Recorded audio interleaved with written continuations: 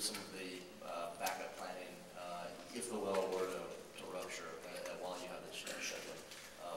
What happens then? I mean, is there some sort of emergency response plan that's in place, or vessels on hand? What happens then? Well, if we have very low pressure readings, as I said, we're going to do this in increments.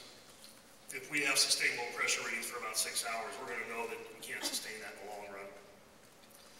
And while there may be some hydrocarbons working into the formation, there's an acceptable range while we establish whether or not that's a true pressure. But the scientific team has gotten together, and low pressure readings of about 6 hours is probably going to be the threshold before which we would have to make a decision to move forward. Admiral Harry Weber from the Associated Press. Can you bottom line for us, if possible, what odds do you give to the success of being able to shut in the well using this cap? And if you are successful, when do you think fishing areas along the Gulf that have been closed will be able to reopen? What do you say to those people's lives that have been affected by this, as far as what's next? When can life go on for the people that have been affected? Can you kind of give us some idea?